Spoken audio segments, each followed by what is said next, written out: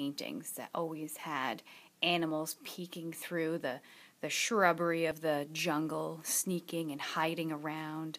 So here we're going to be making a tiger peeking through like the bushes with some grass and some leaves over here, kind of peeking through, kind of watching you in the jungle scene. So today we're going to be drawing our tiger, tracing it in black oil pastel, and painting it and the green background in one class. And this is how you do it. You will have a white piece of paper, and at each table I have provided a little 6-step how to draw a tiger.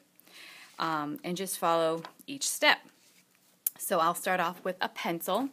And remember, you want to draw light till you get it right. So step 1 is drawing the head.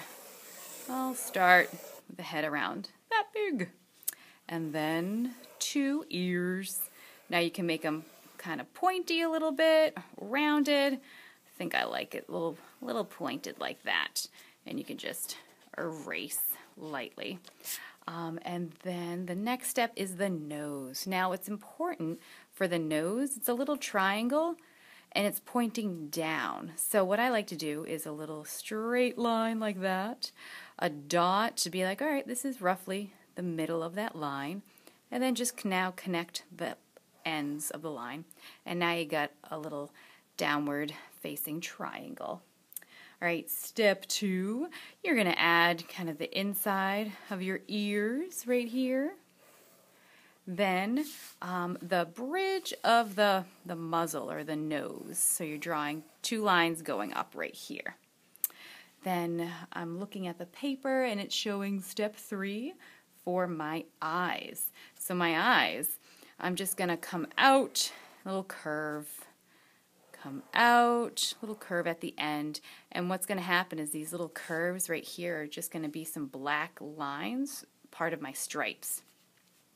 The bottom of the eyes, I'm just going to do a curve and a curve at the bottom, and then I'll do my eyes just like that. Alright, step 3 is done. Now step 4 is going to be the part of the mouth, the little muzzle part. So I'm going to do a big curve here at the top of the nose corner, coming back to that point at the bottom, and then doing the same over here.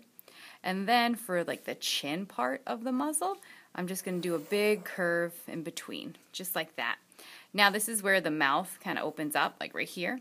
So you can leave it alone like that, or you can give your little tiger a cute little tongue to poke out. Maybe your tiger's sticking its tongue out. Maybe it's been running around all day and it's panting because it's hot in the jungle. It's up to you. All right, next step is whiskers. If you want to give yours whiskers, I'm going to do some dots and then some lines for my whiskers. Okay, now the last step is drawing the body. So I'm going to move this up so you can see the bottom of my paper. All right, so all I'm going to do is just a curve on one side, curve on the other. And then I'm going to do like a little kind of oval over here, because this is going to be like the white part, the chest of my tiger. But maybe you don't want a white chest in your tiger. That's okay. It's up to you. All right, so now comes the stripes. So I'm going to very lightly draw it because I'll be tracing over this with black oil pastel. So I don't want my pencil to really show, and you don't have to go exactly over your pencil line. So I'm going to just do like some kind of light lines coming down like that. And what's really cool, guys, is that every tiger has a different stripe pattern. So if yours doesn't look like mine, or everybody's looks different, that is perfect, because nobody wants theirs to look exactly the same. That is just boring. I kind of like the idea of having a stripe there, and then maybe some stripes off to the side over here. Ooh, some cool stripes on the cheeks. Yeah, cool little tiger. Okay, So I have drawn my tiger. Now you are going to trace it in black oil pastel. Now, when you're tracing, make sure you are pressing nice and firm. You don't want your lines to be light like that because we are using paint, and you don't want the paint to break through the lines of the oil pastel. So if I'm painting my tiger orange and my background green, if I have a thin black line, then the orange and green will mix, and you don't want that. It won't look right. So just make sure that you trace everything in black so it stands out, and B, it blocks the paint from mixing. And again, if you need to, go over your lines twice to make sure it's nice and thick. It's up to you.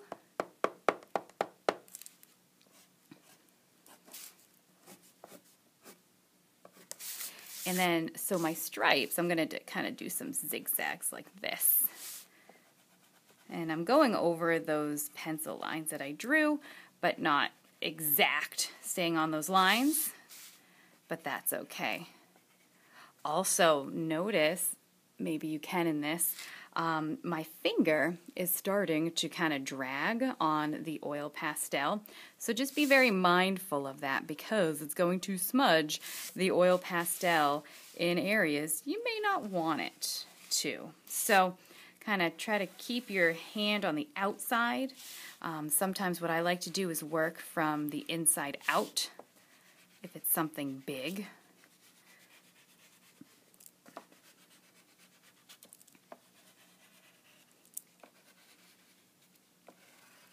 Tracing, tracing. All right, now I'm finished.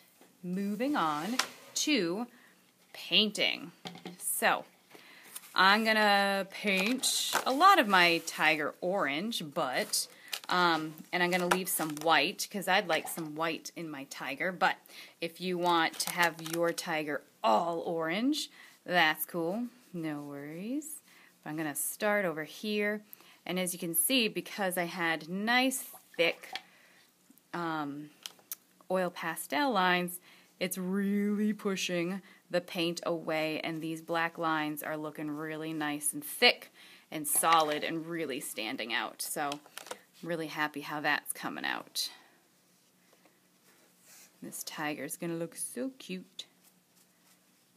Yours can look cute, yours can look angry. Maybe you want to put some teeth on your tiger. It's showing its teeth. Maybe it sees a meal and you want it to look like it's about to pounce on something to eat in the jungle. So you can have yours looking friendly or mean. It's completely up to you. So I'm going to finish with my orange all over. And again, I'm going to keep my little chest part over here white, but you can have yours all orange.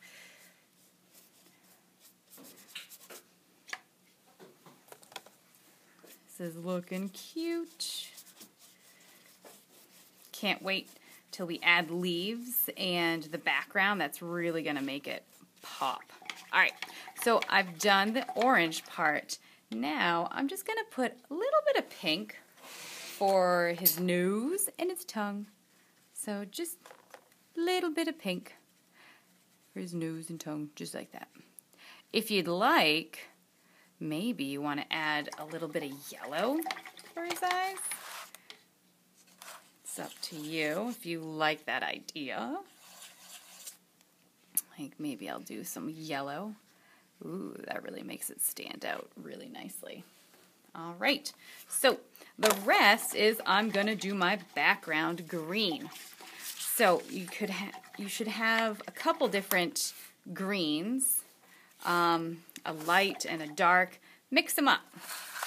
Have different, instead of having just one plain humdrum color, mix all the greens in different parts of your background to make it not just one green. Make it interesting. So now I'm going to take some of my light green and add it over here. So there's different greens. Makes it more fun. And then you're just going to paint all the way to the edge of the paper so there's no white left, except for the parts you want white, like my middle of my tiger and around his mouth on the muzzle part. So we're doing this all in one class, so that next class we will be focusing on the cut green construction paper for the grass on the bottom and all that cool tissue paper for the leaves going all around him. So it really looks like he's, hiding out in the bushes, blending in to his surroundings. And I should have some colored tissue paper if you want to add like some flowers, because there's some beautiful flowers in the jungle out there. But it shouldn't take that long to do everything. All right, just a tad left, and then I'm done. There. All right, so here you have it, my Henry Rousseau-inspired tiger. And so next week we're going to add more around it. Now, if your tiger looks different than mine, that is awesome. There are all kinds of shapes and sizes of tigers. If you want your tiger to be a little skinny tiger and tall, go for it. If you want yours to be short and fat, awesome. It adds more character to theirs, so it doesn't have to look exactly like mine, because that would just be boring if everyone's looked like mine. So, good luck. I cannot wait to see your adorable tigers.